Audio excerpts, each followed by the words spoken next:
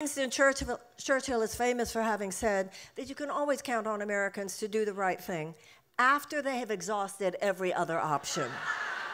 It is true, there are many people rolling their eyes about America all around the world because they just kind of don't understand what we're thinking. How could you have let all this happen? But those same people, if they know anything about history, also know this, that if you look throughout our history, it is true that sometimes Americans did take a while to get around to really doing the right thing, but when we do, oh, we slam it like nobody's business, and we are going to slam it now.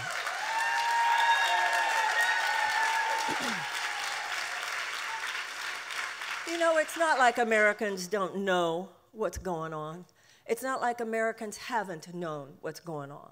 I could talk to you all night tonight about millions of chronically traumatized children in this country, 13 million hungry children in America, 100,000 homeless children in America. I could talk to you about the fact that at least a third of Americans live with chronic economic anxiety in the richest country in the world. I could talk to you about the fact that millions of Americans live with this constant gnawing, what will happen if I get sick? What will happen if one of my kids gets sick? How will I ever send my kids to college? What will I do to ever get out from under these college loans? I could talk to you about the fact that our national security agenda is dominated more by defense contractors who are trying to shore up their profits than by the actual security needs of the United States of America. I could talk to you about the underlying racial turbulence of the United States stemming from such racial injustice in criminal sentencing, etc.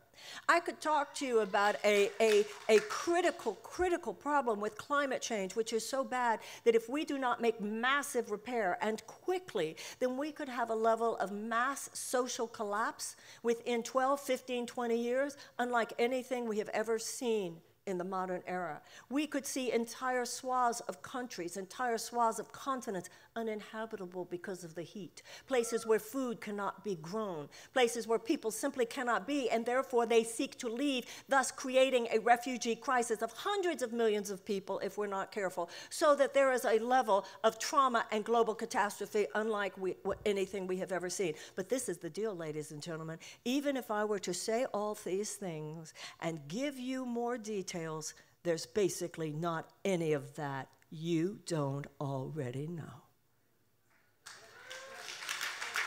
You see, this isn't a time where we all have to say to each other, wake up, you gotta understand what's going on. We understand what's going on, and we have understood what was going on, and we chose to look away from what was going on, and what was going on got worse and worse because we looked away, and now we're not actually looking away from what's going on. We all know, in essence, what's going on. This is not the time to say to each other, oh, do you know what's going on? This is the time to say to each other, come on, we need some courage. We can do this.